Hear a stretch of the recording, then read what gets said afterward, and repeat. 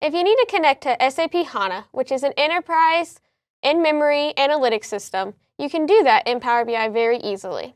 We have two options to connect. You can either import your data, which allows you to use modeling capabilities in Power BI and work remotely, or you can choose to use direct query mode, which will let you connect directly to the server and use the power of the server and just use Power BI as your visualization layer.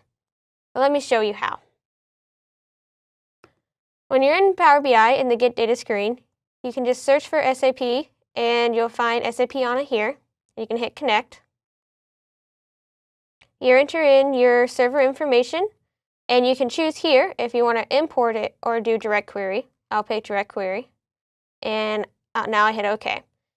And if this is your first time, it'll ask for your credentials, but in my case it remembered, so I don't have to enter them again.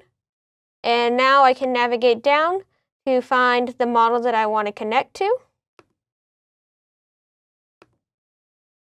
And then I can select the fields that I want. So I want returned, sold, color, country, and product.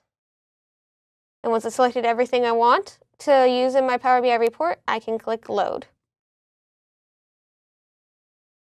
It will start creating that live connection, and once it's done, I'll see all the fields I selected here in the fields list, and then I can start dragging and dropping them just like any other fields in Power BI.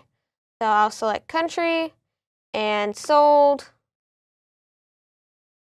and I want to make this a bar chart, and then I can also drag on color and returned, and make this also a bar chart.